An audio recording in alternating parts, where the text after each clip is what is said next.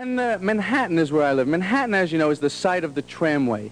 The Tramway is this new thing that they have on Roosevelt Island. It's a cable car that goes back and forth between Manhattan and Roosevelt Island. I think that this is a terrific thing.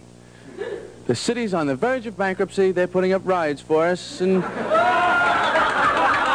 next thing you know, we'll have a roller coaster through the ghetto, which be dynamite. I could see that, though. Roller coaster through the ghetto? Sure. That'll be the first roller coaster where they scream on the flat part of the ride.